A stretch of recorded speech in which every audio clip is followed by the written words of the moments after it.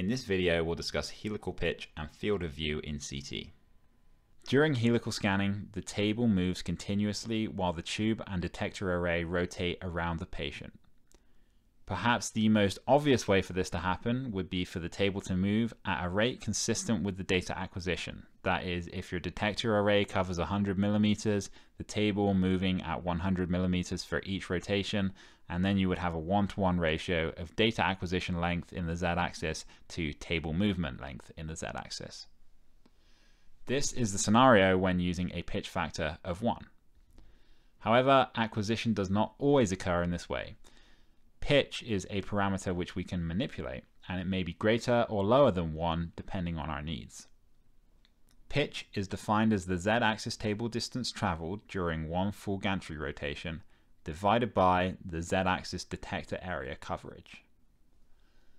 A simple way to think of this is to interpret pitch as a measure of the table movement speed. And while speed is normally measured in kilometers per hour or meters per second, pitch is expressed in terms of z-axis table movement per 1 unit of detector area coverage.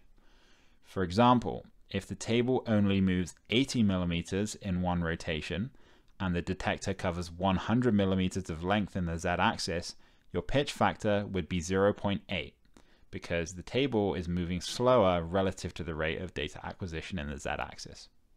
On the flip side, if your table moves 120 millimeters in one rotation and the detector only covers 100 millimeters of length in the z-axis, your pitch factor would be 1.2. The table is moving faster relative to the rate of z-axis detector coverage. So if the pitch is higher, then functionally the table is moving faster. If the pitch is lower, then functionally the table is moving more slowly. In the first example with a pitch of 0.8, we are oversampling. This means that the edge of the collimation field in each rotation is overlapping with the previous rotation. And that means that we cover less z-axis body area in a longer amount of time, and we're increasing the dose to the patient. Now, this increase in dose may seem wasteful, but the trade-off is that we will have improved detail and less noise when scanning with the lower pitch.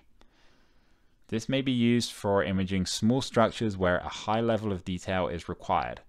For example, when imaging the small structures of the internal auditory canal. In the second example, with a pitch of 1.2, we are undersampling. This means that there is not an overlap, but instead there is a gap between the data from each adjacent rotation.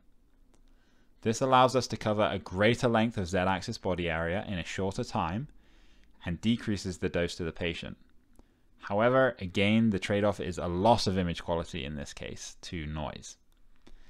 The gaps are accounted for by interpolating from surrounding projection data. So the undersampling in this case should be considered simply as just making do with less overall image signal than truly missing any data. When we have a higher pitch, we are just decreasing the signal to noise ratio. High pitch is used in studies where rapid acquisition is a high priority, like in CT angiography studies, or where lower radiation dose is a high priority, like low-dose lung cancer screening. Field of view in CT is described in two ways: scan field of view and display field of view. Scan field of view refers to the area within the gantry in which data is acquired. Most scanners will have at least two options for scan field of view, typically using a small scan field of view of around 25 centimeters for head scans and a large scan field of view of 40 to 50 centimeters for body scans.